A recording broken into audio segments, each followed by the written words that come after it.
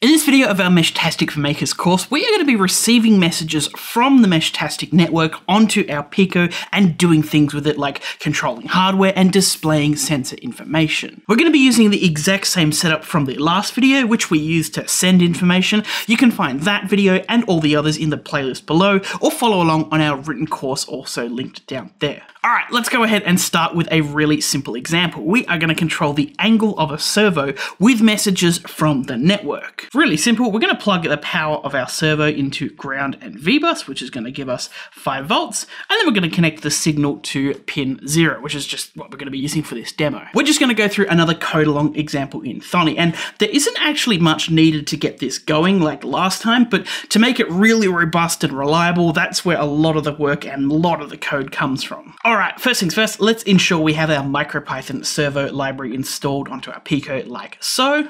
We're going to go ahead and import our libraries exactly like we did last video, as well as the servo library this time, and then we're going to go ahead and set up the UART peripheral exactly like we did last time as well. Now we're going to create a servo, we're just going to call it test servo, and that is going to be in pin 0. Oh, equals 0.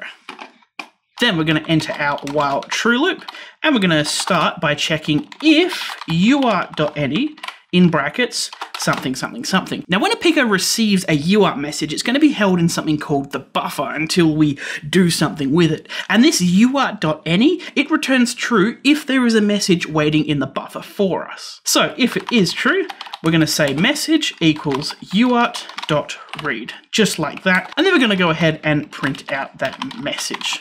Easy peasy. Alright, let's give that a test, drag that up. I'm just going to send a test message. I'm just going to send the word test like so. And you can see there's a bit of a jumbled mess, but our message is in there. So what's going on with this weird format here? Well, the B and the quotation marks are something called a byte string. It's just what happens when you use UART. But this weird thing here in the middle with the slashes and the bytes is unfortunately a bug with MicroPython and Meshtastic. The message is meant to be coming through as the 4-letter short name of the sending device, a colon, and then the message behind it. But in MicroPython, we get this big jumble instead of the name. If you're using C++ or another device, that 4-letter code might come through fine, but for us, we're just going to ignore it completely. And to do so, we're going to paste in this big function here. You don't need to know how it works, it's quite involved. All you need to know is that we can send our message to this function, and it's going to take out the actual text that we send. It's going to remove everything except for the actual message. And I'm going to print fixed message this time. And if we run this and send a test message, I'm just going to say test, we can see we're just getting our message through nice and beautifully like so. And from this point, it should be as simple as saying test servo underscore write dot, and then the fixed message, which we're going to send a number through. But very importantly, anything coming through UART is going to come through as a string, and we can't put a string as a servo angle, so we need to turn it into an integer before we start using it. Alright, we should be able to run that, and I'm just going to send a number from my phone, which is connected to our other Meshtastic device. I'm going to send 180. And the servo gets set to 180. If I send 0, it's going to be set to 0. Oh, how awesome is that? And I should be able to pretty much set it as frequently as I can send messages. There's one more thing we should put in this, and that is error handling. This is probably going to be the most difficult part of setting up something like this in the real world, because let's say I set this up on a mountain a kilometer away, and I'm going to send, instead of a number, I'm going to send actually a letter and a number like so. And I send that, and it crashes. And now we need to make a trip out to our Pico to fix this or restart it. A really handy tool to help prevent things like this is the try except function. So we're going to try to do something, and we're going to nest this writing the servo angle in like so, and then we're going to accept. This is if we try to do something and it fails, we're going to do something else, and we don't actually want it to do anything, so we're just going to say pass, which is do nothing. So now we get our message, we try and write it to the servo. If it works fine, we move on. If it fails, we just don't do anything and we move on as well. And I run this code, and if I go T5 instead of maybe accidentally writing 45, nothing happens. And if I write 45, it gets set to 45. Beautiful. And of course, we used a servo with this example, but this could very as easily be a linear actuator or a motor being turned on, a solenoid lock, a relay flipping some other device, a light or LED, whatever your project needs, you can now control it like so. Now that's great and all for a simple setup with, maybe device A to send data and device B to receive that data. But what if we add some more into this mix? Well, this is where things might start to get a little bit tricky. I have another one of these here. It's exactly the same, just with a smaller screen and a bit of a DIY antenna solution on a pencil there. And if I send them both a message with a number, they're both going to receive that and set the servos accordingly because they're both running the exact same code. We probably don't want that, so we're going to need to devise a system to individually control them. We are going to go through an example of a really simple system for this. We're going to send a sort of topic or identifier before the number. So if we wanted to set the angle of our first device, we might send servo A and then a colon and then the actual number. And if we want to send data to the other one, we're going to go servo B, colon, and then the number. So with that system in mind, let's go ahead and modify our code to match that. So we're going to read the message exactly the same, fix it up exactly the same, but here we're going to say something really cool. We're going to say if fixed underscore message dot starts with, in brackets, and we're going to say servo A, colon, like that. This is going to be the bread and butter of most of this dot starts with function. We essentially put something in there, and if it starts with it, it's going to do whatever we put inside of it. Really simple and a really helpful tool. So inside of this if statement, we're going to put our try function, and I'm just going to go ahead and move it around. There's something very important we need to do because it's going to have that first bit and then the actual number we need. We're going to need to strip off that first bit. And we can do so with that dot split function here, which is going to take our fixed message, cut it after the colon, and then we're going to grab the second bit of it, which is going to be the actual number we want. And then just so we can see what's going on, I'm just going to pop in a few print statements here and there, just to help with maybe a little bit of debugging. Ooh, where are we? As usual, I have forgotten a semicolon on an if statement, and we should be able to run this. And then I'm going to send servo capital A followed by an angle, and our servo is going to be set like so, but if I send any other message, any other number, any other even combination of something followed by a colon and then a number, it's going to be ignored like so. And I've gone ahead and uploaded the same code to this one, except instead of servo A, it's looking for the name servo B.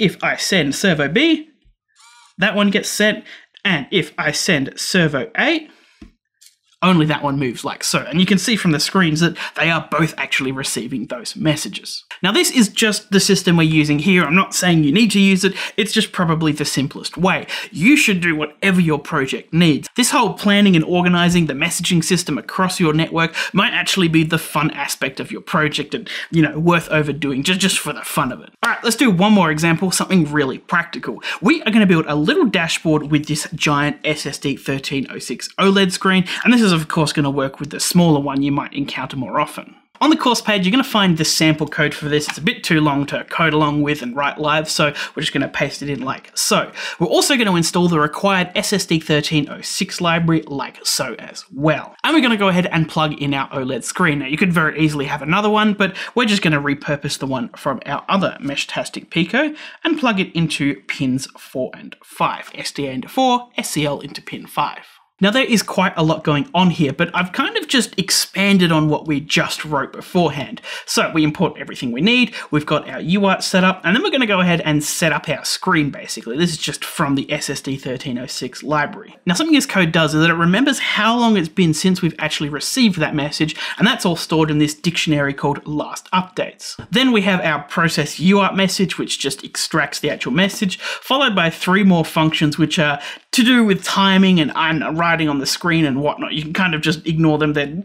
They just work. Then we turn on our screen and start recording time and finally come into our while true loop. In our main part of our code, it's actually pretty straightforward. We go, if there's anything in the UART, we'll get our message and sort it out nicely. Exactly like last time, we're going to start by saying, does it start with something that we want? And if it does, we're going to take the value behind the colon. Then we're going to start recording time so we know how long it's been since we've retrieved that info. And then we're going to call this function which displays it onto our screen. We've got 6 different different possible rows that we can write to, because that's how much text we can fit on this screen. And here we're saying we're going to fill in slot 1. We're going to call this reading soil 1. It could be really whatever you want as long as it fits. And then we're going to put through the value, which is what we pulled out after the colon. And if you go down here, we just have 6 of these in a row. Here are the 6 things we're looking for. We're saying if it starts with soil 2 or humidity or temperature or front gate, whatever we're looking for, we're just going to send it to the appropriate slot that we want. And we can go ahead and test that by sending some dummy messages from our other device. So